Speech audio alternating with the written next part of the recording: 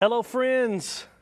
This is 3ABN Sabbath School panel, and we are excited that you are joining us because we are making our way through our study on the topic of death, dying, and the future hope. That's the subtitle of our overall lesson entitled Life Everlasting, and we're excited because this thing's went by pretty quickly. Lesson number 10. It seems like we've only been doing it for a couple of days, but it's been excited. It's been excited study, and this week we're going to be talking about the fires of hell.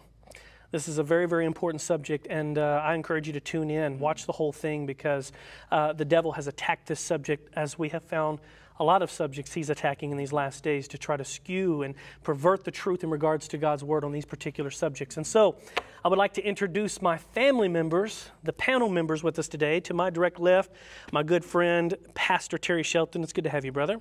Thank you, Ryan. I'm glad to be here. I'll be presenting Monday's lesson, which is also entitled The Fires of Hell. All right, nice. And of course, to your left is Pastor James Rafferty. How are you, my brother? I'm fantastic. Good to be here, Ryan. And I have Tuesday's lesson, The Saints in Purgatory. Nice. All right.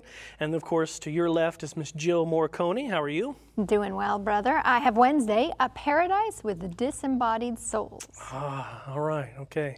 And then down at the far end of this big table, last but not least, our good dear sister, Shelley Quinn. How are you? Oh, I'm blessed, and mine is the biblical view, who has eternal life. All right. All right. The fires of hell. Before we pray, I gotta read this memory text because it's short, sweet, but really just, provides substantial oversight to everything we're studying here. It comes from 1 Thessalonians chapter 5, verse 21. This is coming from the New King James Version. It says, test all things, hold fast what is good. That must be certainly applied to what we're studying today. So before we go any further, let's have a prayer. And Brother James Rafferty, would you pray for us? Sure. Let's pray. Father, I want to thank you again for your word, for the Holy Spirit, for our audience, for the opportunity that we have to study, to learn, to grow. Speak to us, we pray. In Jesus' name, amen. Amen. Amen. Sabbath afternoon's lesson brings out an interesting story that I have to read because it talks about Italian poet Dante, and if I say this correctly in the appropriate sense, Alighieri. Alighieri. That's a nice name. Dante Alighieri wrote his famous work, The Divine Comedy, about a fictional journey of the soul after death. The soul went either to the inferno, which is hell, within the earth, or to purgatory, where the human spirit can purge itself and become worthy of ascending to heaven, or to paradise, to the presence of God himself. Though only a poem, fiction, Dante's word ended up having a great deal of influence on Christian theology, especially Roman Catholic theology. The basic notion of an immortal souls going either to hell or to purgatory or to paradise is foundational to that church. Many conservative Protestant denominations also believe in an immortal soul that after death ascends either to paradise or descends to hell. Indeed, if all human souls never die, then it has to go somewhere after the body dies, right? In short, a false understanding of human nature has led to a terrible theology of errors. And I can attest to this because Shelley, you know this as well. We grew up believing this. We grew up believing that when a person dies, well, they have this substance, that inside them is this soul, this invisible ghost-like person with intelligence and understanding and knowledge. And at the point of death, it's separated, from the body, and it floats into an abyss of either paradise to be with God forever, or if you're a bad person and you didn't believe in Jesus, you burn in hell for all eternity. This was basically my past. In fact, I grew up as a little Pentecostal boy, and you're talking about fire and brimstone sermons. That's what I went through all my life, and it wasn't nothing to hear a preacher stand up and tell people that if you don't live this way, and you don't live that way, and you don't believe this, and you don't wear this, and you don't act like this, and then you're going straight to hell, and you're going to burn for all eternity. This is what I heard for the vast majority of my upbringing. But yet, when we put these things to the test and we simply ask ourselves, can this ideology or this belief, can it fit within the concept of what we know to be a God of love? The Bible says God is love. Can those two things coexist? we're going to put it to the test today. Sunday's lesson is entitled Immortal Worms. That's creative. Immortal worms. And of course, this is taken from, well, there's a couple of passages that mention this, but we're specifically reading today Mark chapter 9, verse 42 to 48. So if you have your Bibles, let's go there. Mark chapter 9, and we're going to read verses 42 to 48. And I'll start reading there right now. So it says in verse 42 of Mark chapter 9, "But whoever causes one of these little ones who believe in me to stumble, it would be better for him if a millstone were hung around his neck and he were thrown into the sea." By the way, this is Jesus speaking. He goes on to say, "If your hand causes you to sin, cut it off. It is better for you to enter into life maimed rather than having two hands, to go to hell and to the fire that shall never be quenched." And then verse 44, "Where the worm does not die and the fire is not quenched. And if your foot causes you to sin, cut it off. It is better for you to enter life maimed rather than having 2 feet."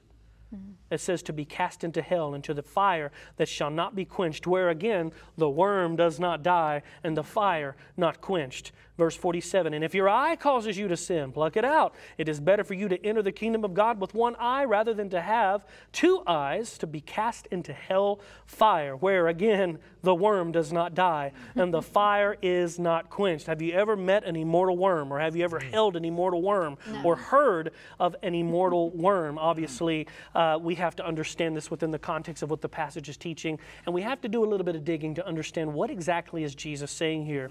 You know, Jesus often used metaphors and illustrations to communicate the likeness of the reality of heaven and the realities of the will of God.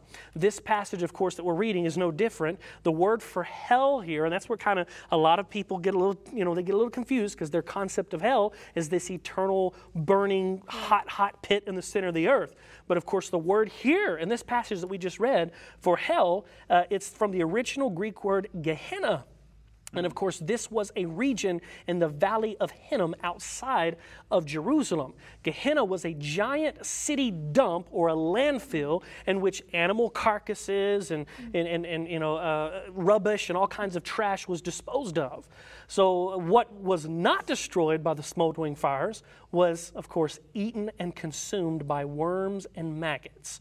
So basically, Christ is using Gehenna as a metaphor for hellfire at the end of the world. And of course, I reference here Matthew chapter 13, verse 40. If you read that passage there, and it specifically is pertaining to the parable of the wheat and the tares, and verse 40 in Matthew chapter 13 says, "Therefore, as the tares are gathered and burned in the fire, so will it be at the end of this age." So when will hellfire be? When will the burning take place in which God deals with the destruction of the wicked? Is it right now? End of the age. Okay, well, Jesus himself just confirmed in this parable, at the end of this world, or at the end of the age. We haven't arrived there yet. Gehenna is a representation of the destructive lake of fire at the end of time. And of course, we read about this in Revelation chapter 20, verses 9 and 10, within the context of the destruction of the wicked at the end of the 1,000 years. Notice what it says there in Revelation 20, verse 9 and 10. It says, "They went up on the breadth of the earth and surrounded the camp of the saints and the beloved city, and fire came down from God out of heaven and devoured them. The devil who deceived them was cast into the lake of fire and brimstone, where the beast and the false prophets are, and they will be tormented day and night forever and ever." We know, of course, we're going to probably cover this at some point. Of course, that forever and ever is a definite period of time. It means until the fires have served its purpose in burning up and destroying the sin. And so also we know the devil's not in charge of hell. That's a myth we're going to bust right now. The devil's not in charge of hell. The devil can't be in charge of hell, otherwise he wouldn't be able to be thrown into the lake of fire. In this case, God is in control of the destruction of the wicked, and the devil will find his place in that lake of fire, as we just read.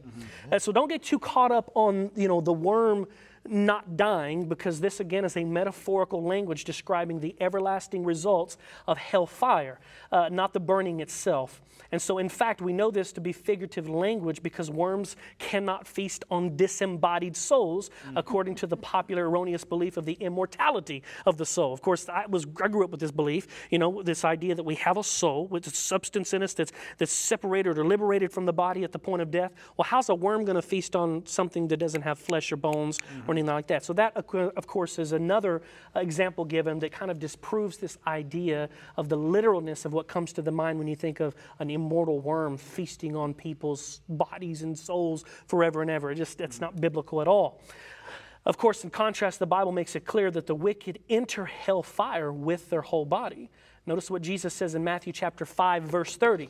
It says, and if your right hand causes you to sin, cut it off and cast it from you, for it is more profitable for you that one of your members perish than for your, here it is, your whole body be cast into hell. So when that hellfire is ignited and sin must enter, sin must be destroyed, anyone who's holding on to that sin, who have not turned it over to Jesus in the appropriate time, their whole body will be cast into hellfire according to the Bible.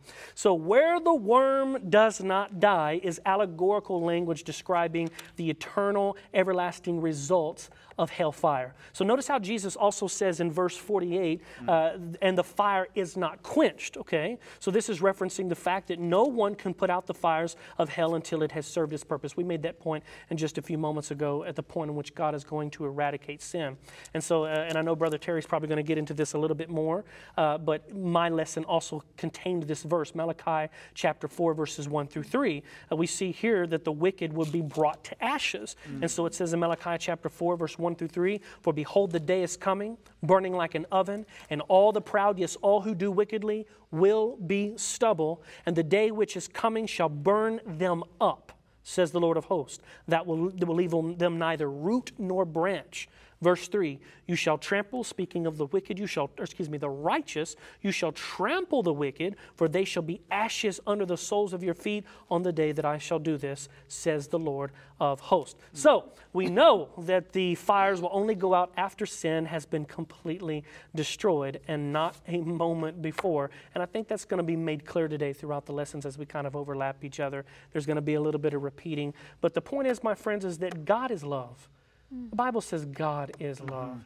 And I just cannot, I've been brought to the point in my life where I cannot believe that God is going to allow someone to burn for ceaseless, eternal ages to infinity and beyond. That is not a God of love. Now, will there be an appropriate judgment brought upon those according to their works? Yes, that is the case. And I believe God makes that very clear in His Word. But I just want to encourage you for the remainder of today's lesson, if you haven't gotten your pen and your notepad or however you take notes, get it out, get ready to take notes, because this subject has deceived so many. The devil has deceived so many on this particular subject. So many people choose to serve God, the God of the Bible, because of the perversion that the devil has brought up on this topic. And today, as I said before, we're going to extinguish the myths. We're going to set the record straight. And so at this time, I'm going to turn it over to Pastor Terry for Monday's lesson. Thank you, Ryan. Amen.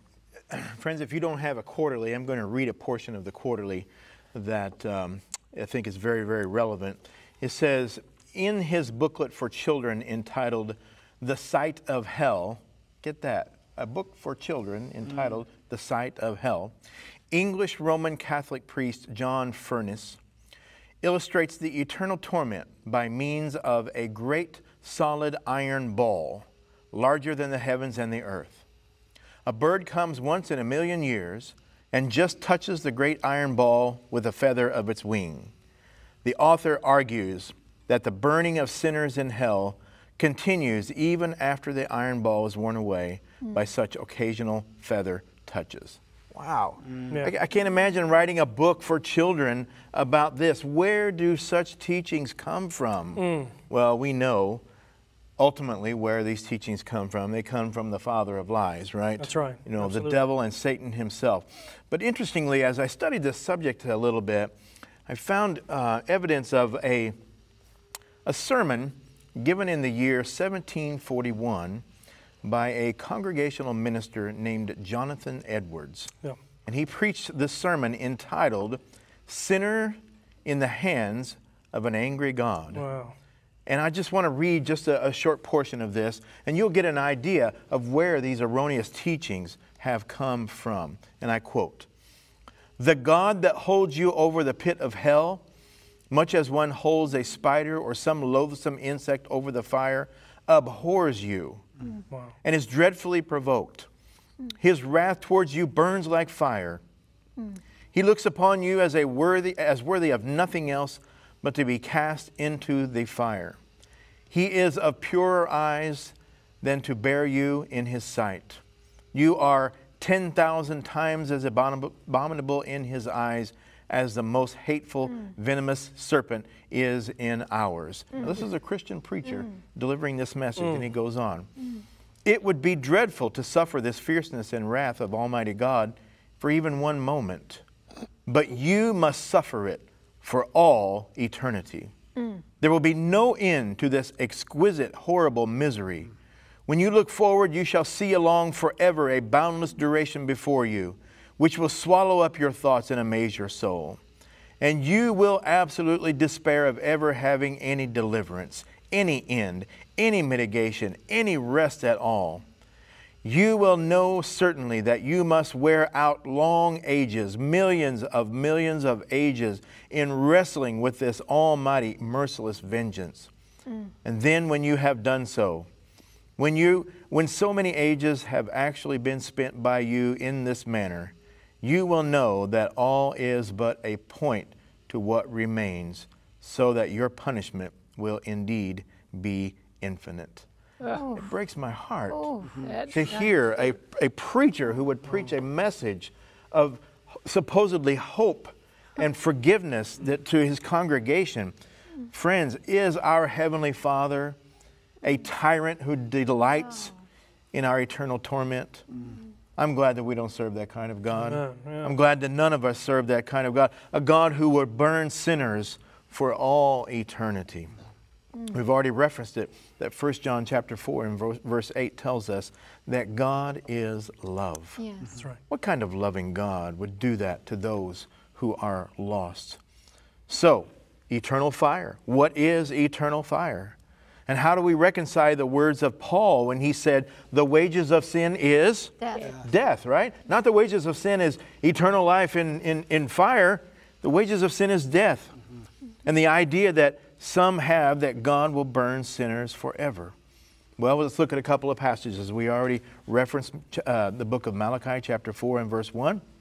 Brother Riot read it very well. It says that we will tread the ashes of the wicked under the soles of our feet.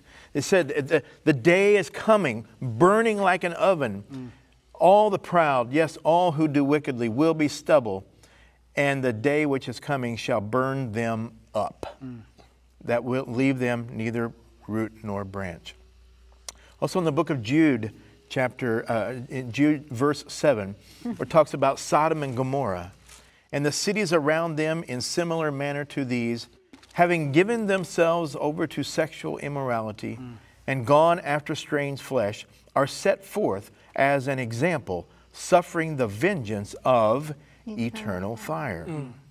In Matthew chapter 18 and verse 8, Jesus referenced everlasting fire.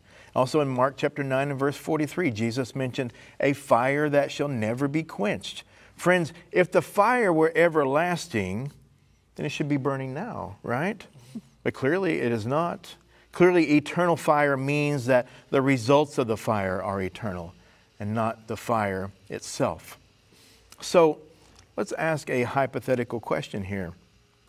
What if God were actually the kind of God who inflicted the punishing process that lasted forever? Well, in that case, then evil would never truly be completely eradicated. True. God would have to somehow perpetuate that, if you want to call it life, in the fires of hell. Would it not be more merciful just to end their existence and bring it all to a close? In addition to that, we would make God out to be a liar. For he said in the book of Ezekiel chapter 33 and verse 11, I have no pleasure in the death of the wicked. I'm glad for that, my friends. Amen. God has no pleasure. In another portion of the scriptures, it is called God's strange act. Something completely contrary to his nature that will one day happen here on planet Earth. Also in Revelation 22 and verse 12, we talked about it before. Behold, I am coming quickly, and my reward is with me to give to everyone according to his works. But if Jesus is going to reward us according to our works, then it would be completely unjustified for a blatantly vile and wicked person, and perhaps someone who doesn't have so many marks against them in judgment, especially if they lived for a very short time. It wouldn't be fair for them to receive the same sentence. I'm glad that God is going to give, God judges righteously. God's judgment will be fair and righteous and just and perfect. And, you know, imagine if we, 10,000 years from now, and this is just hypothetically, 10,000 years from now, and we have made it home and we're enjoying the eternal life that God has prepared for us. But imagine there's a little pocket off in the universe somewhere where those who didn't accept Christ are burning and burning and burning and burning. Would you want to live in a paradise like that, knowing that that is going on somewhere? What kind of God would do such a thing? All Bible references to the eternal fire should be seen as allusions to the post-millennium lake of fire in Revelation 20. And therefore, it is unbiblical to speak of an already present, ever-burning hell. And I like this part. In the book of Nahum, chapter 1 and verse 9, it says, affliction will not rise up the second time. God is going to cleanse this earth. We've seen it in past studies, and we'll see it some more today. God is going to cleanse this earth, and every trace of sin and sinners will be gone, including the devil and his angels. Praise God for that. Hallelujah. And it will not rise up a second time. Why? Because God said so. That's why. That's right. Friends, maybe you're new to this teaching. Maybe you, like Ryan and like Shelley, grew up in churches where they taught that God will burn sinners forever and ever. What I learned in reading that passage from Jonathan Edwards is that it was during that time that this teaching began to really become popular in Protestant churches. And before that, it wasn't really taught so much in Protestant churches. But it seemed like that sermon that he preached just grabbed a hold and took hold of so many of the blossoming denominations were coming up. But if this is new to you, I invite you to call 3ABN, write to 3ABN, ask for material. There are books written by people that are an integral part of 3ABN who can answer the question of, does God love sinners forever? Wow, Amen. wow. Thank you so much, brother, for that. It's a powerful study, my friends, and we don't want you to go anywhere. We're just going to take a short break, and we will be right back.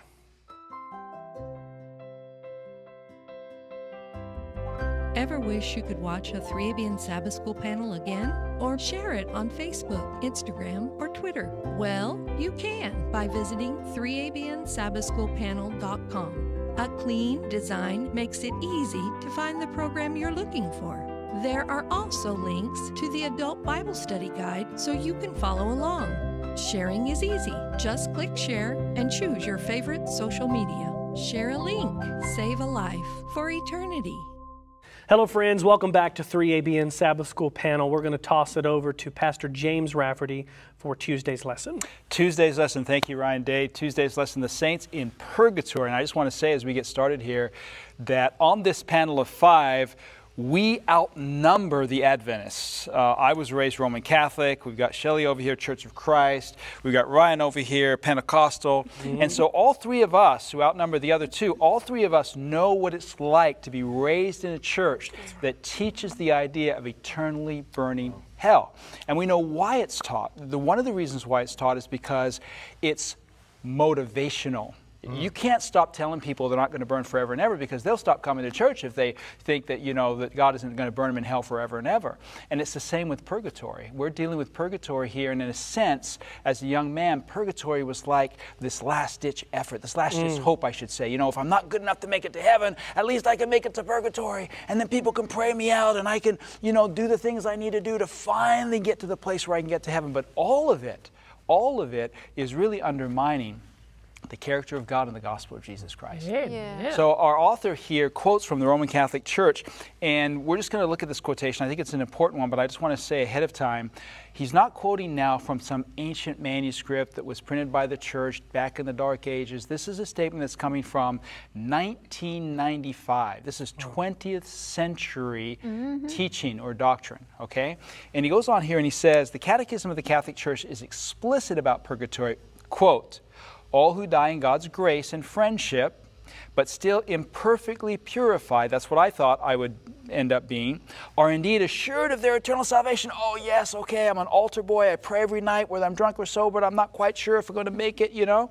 They are assured of eternal salvation, but after death they must undergo purification so as to achieve the holiness necessary to enter the joy of heaven. And that's the Catechism of the Catholic Church, New York, Doubleday, 1995, page 291. It states, too, that their suffering can be alleviated by the prayers of their loved ones, as well as by other acts on behalf of the dead.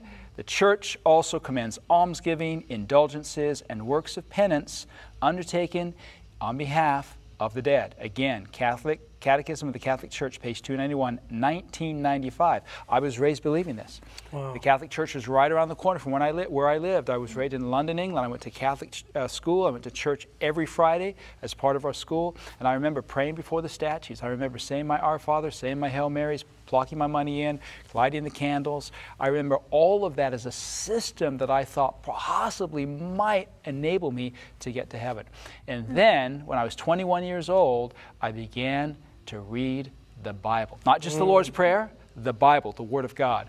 And in the Bible you have this picture that is diametrically opposite and opposed to this idea of purgatory and eternally burning hell. And it's a picture that's not only doctrinal, it's not only theological, it's a picture that reveals who God really is.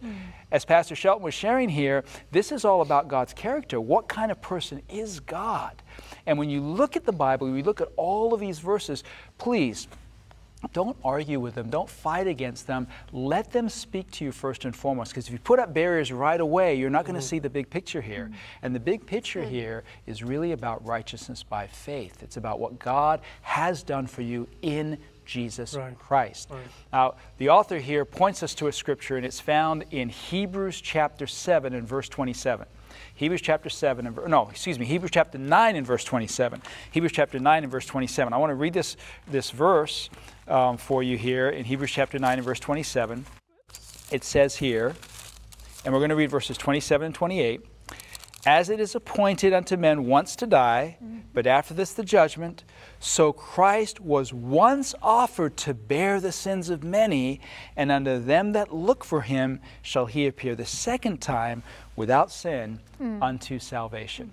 One-time offering for all. That's what the Bible teaches. It's a one-time offering for all. Now this completely undermines purgatory. We're not dealing right now with the fires of hell, the eternal burning fire. Pastor Terry dealt with that. Pastor Day dealt with that. We're talking now about purgatory, this idea of an intermediate state where if you're not good enough to make it to heaven, if you don't have enough good works to make it to heaven, you can work it off there. People can pray for you and possibly you can make it in. That completely undermines these texts that we just read, because these texts suggest very strongly that Christ made a one-time sacrifice for all. And if this was the only text in the Bible, it would be enough, but it isn't. I want you to go back now just a couple of chapters to Hebrews chapter 7 and verse 27. Hebrews chapter 7 and verse 27. Notice what it says here.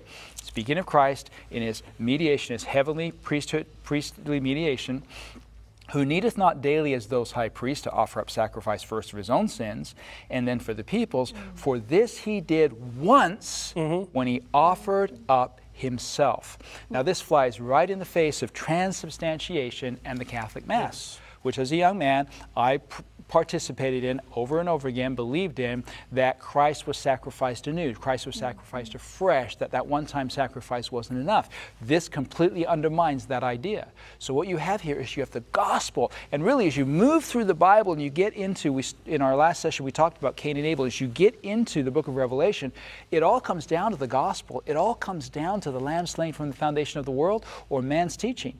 A beast is a symbol of an earthly power, and the people who follow the beast are following the teachings and the principles of earthly religion versus the religion of the Bible, right. The religion of the gospel of Jesus Christ. And Paul knew this. Paul talked about a day when men would rise up among you, among the church, and they would draw followers after themselves instead of after Jesus, right. And they would start teaching perverse things. Paul understood this.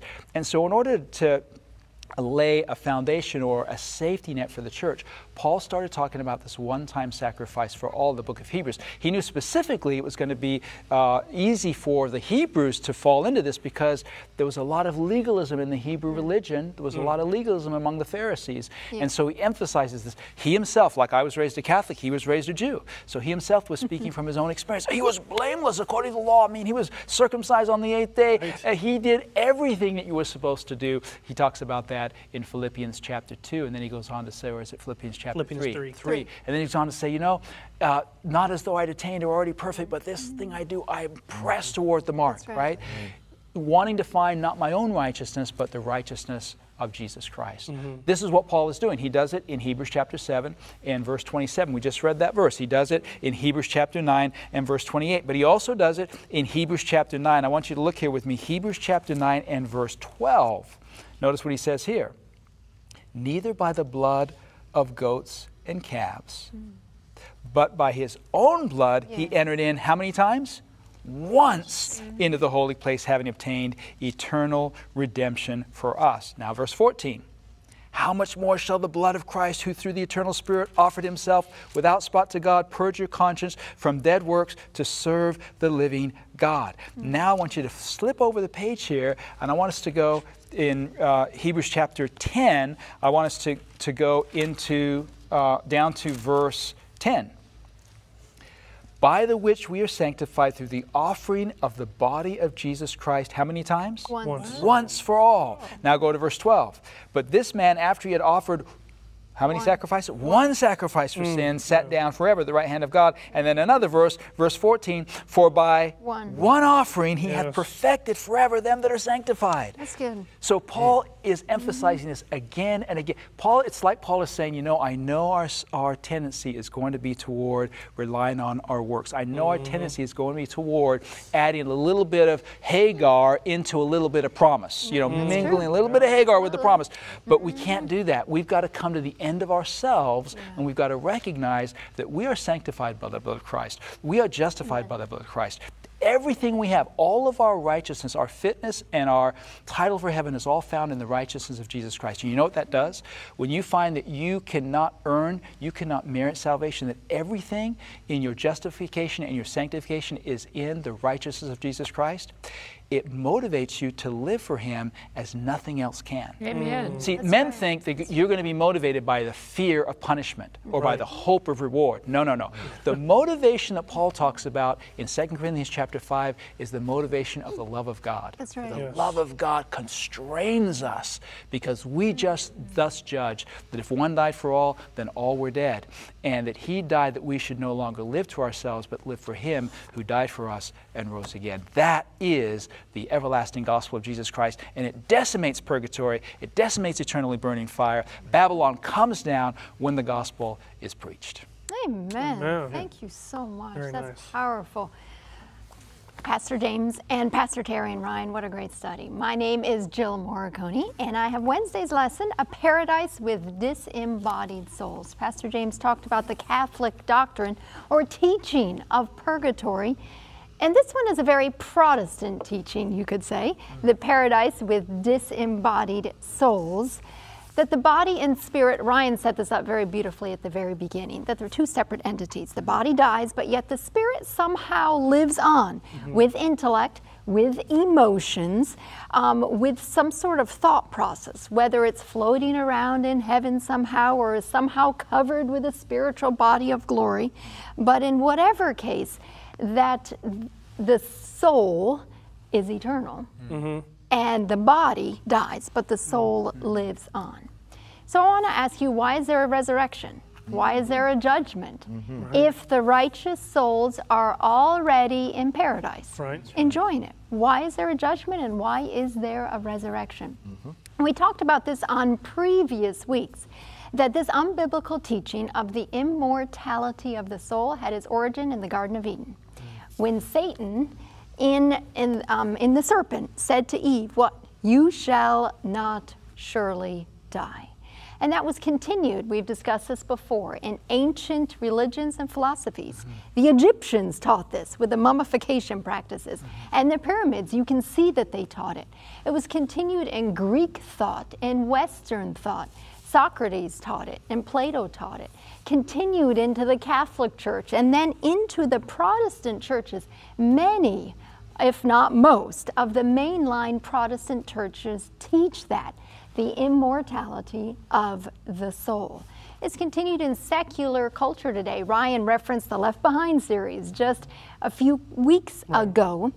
We see it in movies, we see it in TV shows, we see it in news articles, this life after death or this near-death experience. We see this immortality of the soul, and we know at the end of time it will be part of the last great deception of spiritualism and the immortality of the soul. Let's take a look at this biblical teaching. We're going to look at the resurrection and the judgment of the dead as well. So principle number one, we are not immortal. God alone possesses immortality. We are mortal. Romans 6:23, the wages of sin is death. But the gift of God is eternal life in Christ Jesus our Lord. Because of sin, all will die. But eternal life is given as a gift to those who accept Christ. Number two, the dead in Christ are resting in the grave. They're not in heaven now. We know the soul that sins, it shall die. We know the soul does not continue on immortally. 1 Corinthians 15:18 says, then also those who have fallen asleep in Christ have perished. We know that the dead are resting in an unconscious state until the call of the life giver. Amen. Number three, we know that the dead are resting in that grave awaiting one of two resurrections. Shelley, we're going to John 5. I know you like this scripture. John 5:28 and 29. Jesus sets forth very clearly the two resurrections. Do not marvel at this, for the hour is coming in which all who are in the graves will hear his voice and come forth. Those who have done good to the resurrection of life. That's the first resurrection. Those who have done evil to the resurrection of condemnation. That is the second resurrection. Paul taught the same thing. Acts 24:15. This is his defense before Felix. And he said in Acts 24:15, I have hope in God, which they themselves also accept, that there will be a resurrection of the dead, both of the just and of the unjust. We know in Revelation 20, we won't read all of that, but if you look at Revelation chapter 20, we see that in verse 5, the rest of the dead do not live again until the 1,000 years are finished. So if you read previously, you see that 1 Thessalonians 4 has happened. What do I mean by that? The Lord has descended with a trump and the voice of the archangel. Jesus has come visibly and audibly. Every eye has seen him. And those who have accepted him as their Savior, those who are Christians and claim the name of Jesus in his righteousness, as you talked about so beautifully, have covered them. They will be resurrected in that first resurrection at the second coming of Christ. Go to heaven, spend the 1,000 years. But in verse 5 it says, the rest of the dead, these are the wicked, do not live again until those 1,000 years are finished. And we know at the end of the 1,000 years, there will be hell, as Pastor Terry talked about and Pastor Ryan. But it's not an eternally burning hell. Right. It will be a final judgment for the wicked. Right. The wicked will be resurrected. We call that the Great White Throne Judgment, for that time of judgment. And then there will be final eradication of sin, and it will not rise a second time. We have the example of David. The lesson references the example of David resting in the tomb, awaiting the resurrection. This is in Acts chapter 2. Remember Peter's Pentecostal sermon. And what happened? He says in Acts 2:29, "Men and brethren, let me speak freely to you of the patriarch David, that he is both floating in heaven as an immortal soul." Is that what it says? No, he is both dead and buried, and his tomb is with us to this day.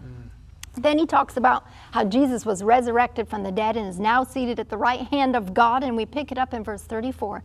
"For David did not ascend to the heavens." It's very clear. He didn't go up to heaven. He's dead. He's resting in the tomb with his fathers. "But he says himself, the Lord said to my Lord, sit at my right hand till I make your enemies your footstool." The reference to Jesus, the Messiah, seated at the right hand of God. We see also the lesson reference this, the human beings, and we've talked about this in previous lessons, who are currently residing in heaven now. Oh, wow. What a gift. These are not immortal souls currently residing in heaven, to be very clear. The first one I can think of is Enoch. What does the Bible tell us in Genesis 5:25? Enoch, he walked with God, and he was not, for God took him. Now, his body didn't somehow disintegrate in the grave, and his spirit went on. No. He was translated without seeing death. We talked earlier about Elijah, who was also translated. We see that in 2 Kings 2:11. I don't know how Enoch was translated, but we do know Elijah. It was a fanfare, right? There was the chariots and the fire, and Elisha, wow! And he got to see that. I don't know if anybody saw Enoch going up or not. Then we have the resurrections from the dead. We have Moses. I think Pastor James talked about that earlier in Jude 9, and we have that description of what happened. Yet Jude, verse 9, "Michael the archangel, in contending with the devil when he disputed about the body of Moses, dared not bring against him a reviling accusation, but said, 'The Lord rebuke you.'" And we see that Moses and Elijah were on the Mount of Transfiguration there with Christ. We have those who were resurrected with Christ, and we studied that just a couple weeks ago as well.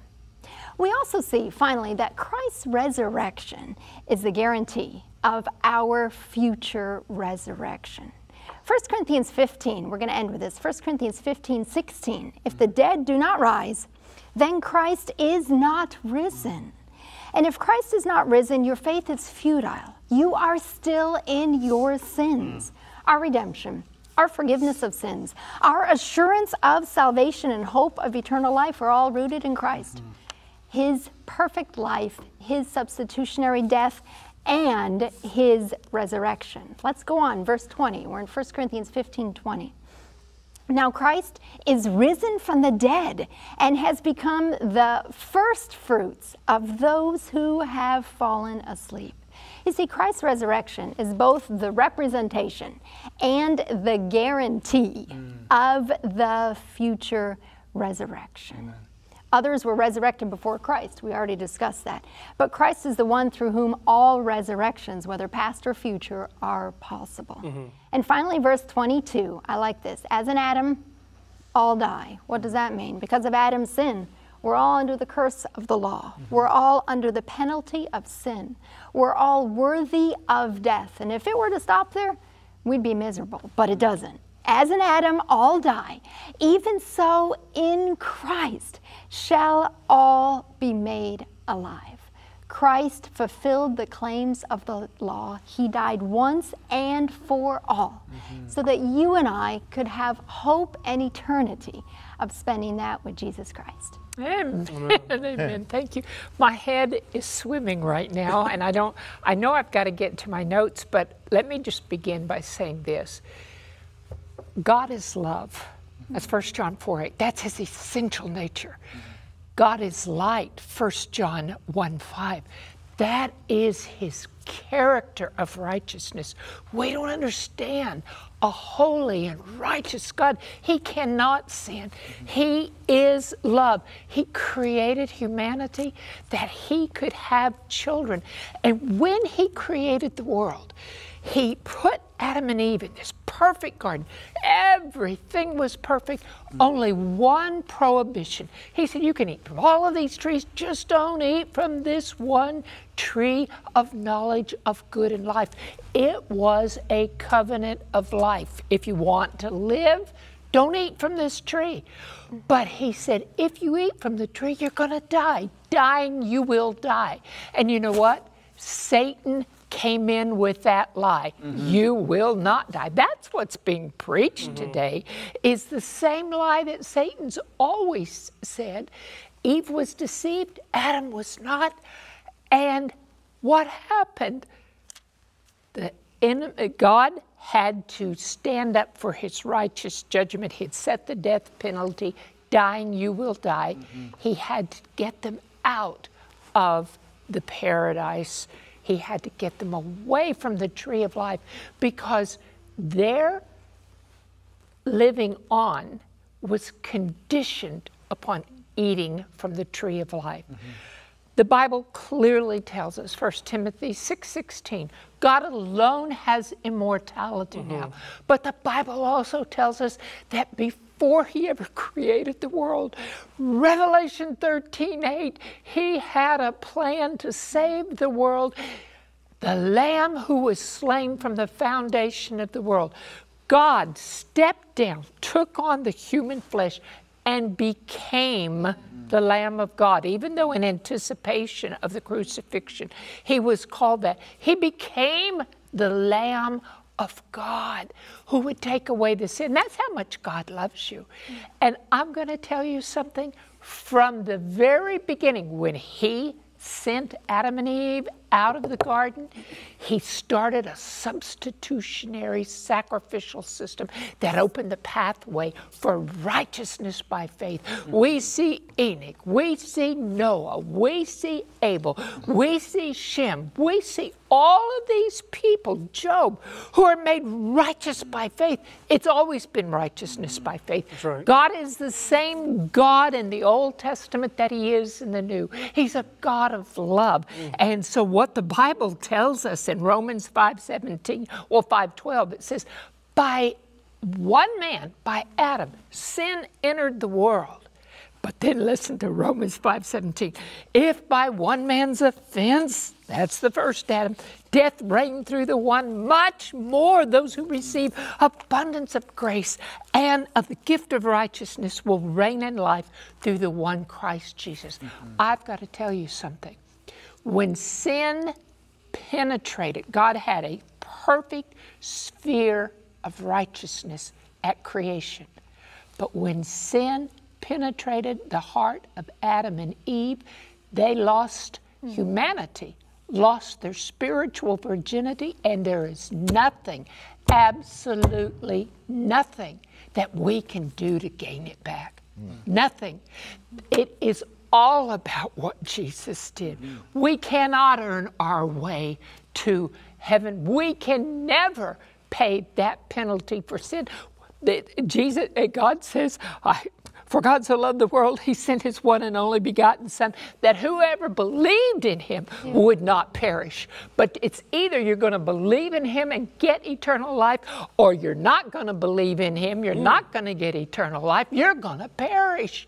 So the whole thing here, 1 Corinthians 15:45, what Paul writes is the first Adam became a living being. The last Adam, Jesus Christ, came down to become the new representative of humankind. The last Adam became a life-giving spirit. If it were not for Jesus Christ, in the beginning was the Word was with God, the Word was God. He created all things. And then, that's 1 John 1:1-3. Then it says in 1 John 1:14, the Word, who was God, became flesh and dwelt among us. He came to show us the love of God. He came to pay our penalty for sin and die as our substitute. His death was, he was foreordained before the foundation of the world. In John 6:40, Jesus says this, "For my Father's will is that everyone who looks to the Son and believes in him shall have eternal life, and I will raise him up the last day." Now, first I've got to tell you something. Believe here doesn't mean mental ascension. That's right.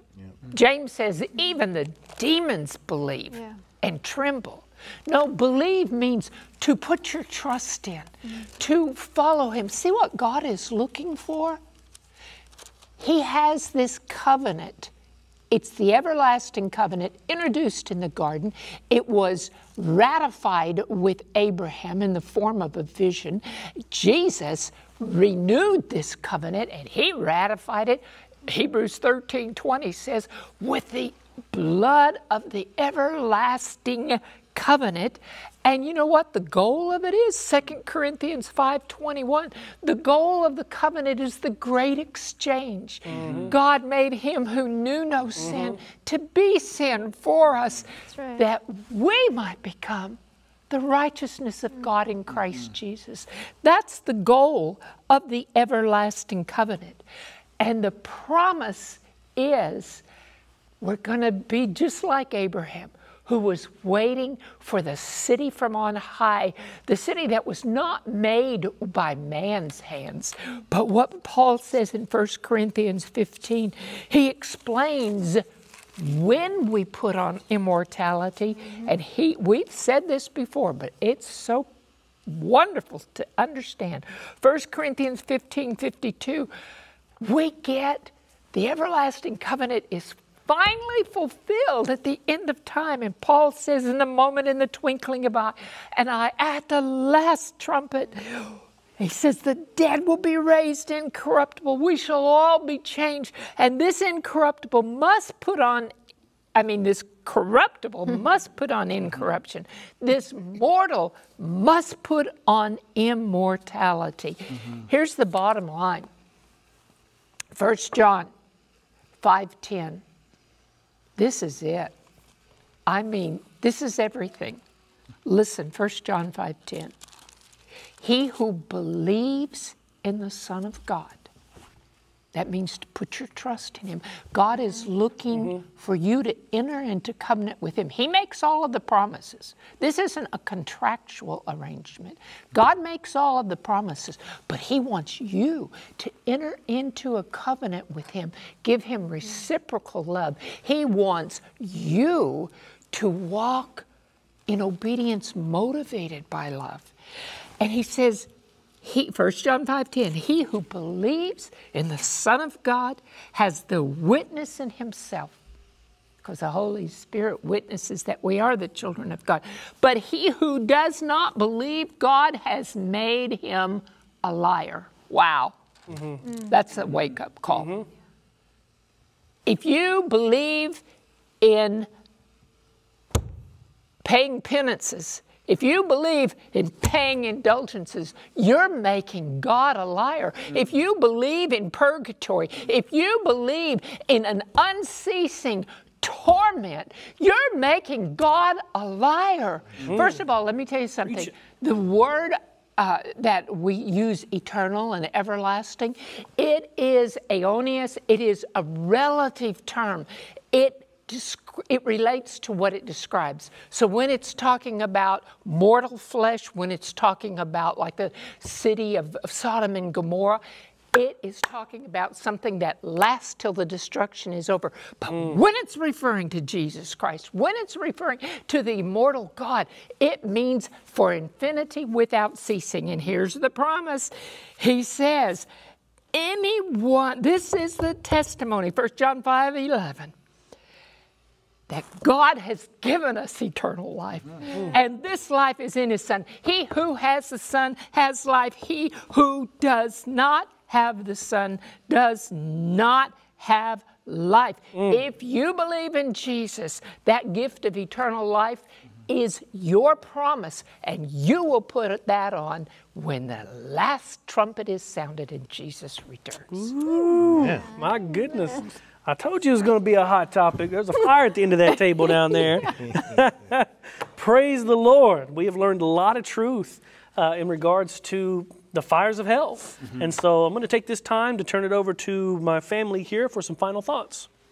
I was just thinking that in Matthew chapter 25, Jesus gives this discourse about the sheep and the goats, and he talks about those who ministered to others and those who didn't. And he makes a statement in the middle of there, and he says, "Depart from me, you cursed, into everlasting fire, prepared for the devil and his angels." That's what the destruction is about. That's what this cleansing fire that is coming upon earth is about, is to destroy the arch deceiver and his angels and every trace of sin that they have brought about. Friends, I don't want anyone that I know of to be a part of that. Choose Jesus. Get in and read your Bible and learn and understand what the Bible says about this important topic. Amen. Amen. Just a closing thought from the lesson quarterly on the lesson for Tuesday. The question is mentioned, or the statement is made, what do errors like purgatory or eternal torment teach us about the importance of doctrine? Why is what we believe of importance and not just in whom we believe? The answer, it is important because what we believe reflects the character of who we believe. There you go. That's right. So there are Lord's many and God's many. There are other gospels, but there is no other gospel than the gospel of Jesus Christ. Amen. Amen. Absolutely. I was just thinking of that reference, God is love, and in him is no darkness at all. You know, many of these beliefs to me have darkness. They have an angry God. They have a confusing God or a misrepresentation of the character of God. But if you study the Word of God line upon line and you compare Scripture with Scripture, you find at the very end, from the beginning to the end, that our God is a God of love. Amen. You know, Romans 5:8, Paul says that God demonstrates his love for us by this, that while we were yet sinners, Christ died for us. What an amazing promise. But then he says in Romans 8 and verse 32, he who did not spare his own son, but delivered him up for us all, how shall he not with him also freely give us all things? He wants you to accept him, that not only as your Savior, that he's paying your penalty of sin, but as Lord, that you will let him justify you and get rid of the presence of sin.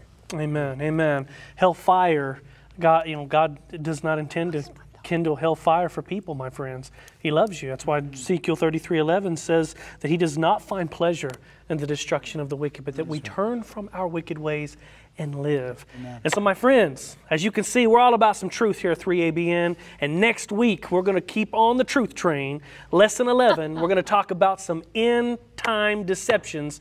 We'll see you right back here next week.